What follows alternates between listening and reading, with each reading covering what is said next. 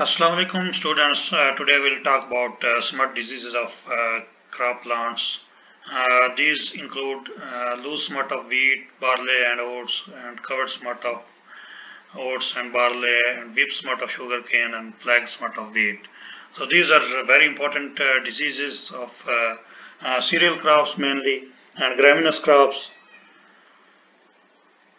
These smut diseases are characterized by the formation of black powdery masses of spores inside the infected host, mainly the grains.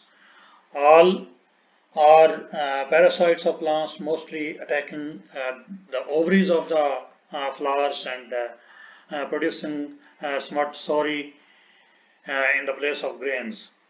So grains are actually filled with these black mass of spores in this case.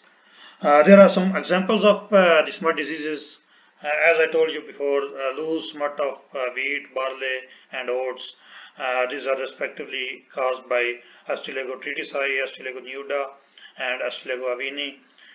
Covered smut of oats and barley are caused by Ustilago cholerae and Hordii respectively, and whip smut of sugarcane is caused by Ustilago scitaminea, and flag smut of wheat is caused by Urocystis tritici.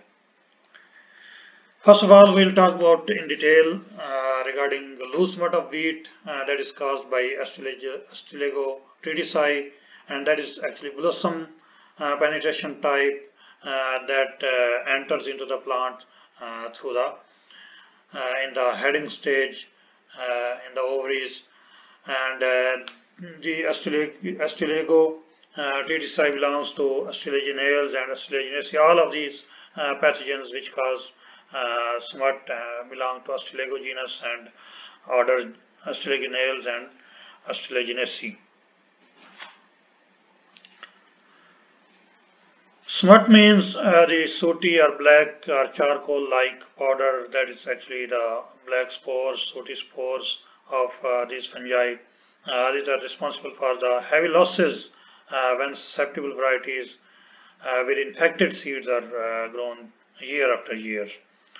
3 to 30% crop losses are reported due to this disease. So what are the symptoms? Here you can see the head of the affected plants is converted into black mass of spores, and no grain formation takes place. Similarly, the young spikes, infected young spikelets are covered by silvery membrane. Here you can see these are covered by the silvery membrane. Only the awns of the awned varieties escape transformation of being transformed into the mass of spores. Spores are easily separate and blown away by wind, leaving bare rachis. So disease cycle: air-dried spores can survive for almost 12 months at 0 to 10 degrees centigrade. Pathogen is internally seed-borne. Infection occurs when flowers are in full bloom. That is why this disease is called the blossom penetration type. And ovaries just developed after fertilization. So this is the point of stage of attack of this disease. The conducive temperature for the development of this disease is 22 to 25 degrees centigrade at a relative humidity of 60 to 85%. So when penetration takes place, penetration occurs mostly through stigma by a germ tube producing by the germinating spores. Within 8 to 10 days, infection establishes in ovary. The calamitous spores are disseminated by wind, splashes, and perpetuation, the over seasoning of this fungus takes place mainly in the seed. Fungus remains dormant within the seed as it matures. In the following season, the fungus is activated by the germinating seed. Until the blossoming time, plant shows no external symptoms. Within the floret parts, fungus rapidly increases in mass, and fungus completely replaces the grain by the chlamydospores. Here you can see the seeds. Seeds have these spores inside chlamydospores. This fungus grows systemically.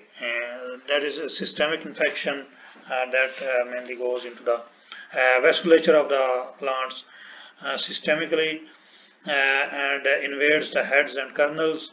Powdery mass of spores replaces the seed in the head. These spores blown away by wind to the adjacent plant in the field, and the younger tillers of the nearby plants in the field. These spores lands on the flowers and flowers of healthy plants and germinate there on the stigma and infects the embryo. And infected seed is harvested again and with no visible infection, and this cycle starts again. How we can manage this disease? The solar energy treatment, peri-soaking period of 4 hours followed by 1 hour exposure to sun is very good in the summer. Hot water treatment can be done 4 to 5 hours in the tub at ordinary temperature, room temperature. Then the temperature is raised to 55 degrees centigrade for 5 to 7 minutes. The seed treatment can also be done with Vitavox and Bivistone at the rate of 2.5 to 3 gram per kg of the seed. These are actually systemic fungicides and are very effective and kill the pathogen inside the seed as well. So we can grow resistant varieties like recent varieties of Rouge, Subhani and MH21. I hope you like this video. Thank you very much for watching. Have a nice day.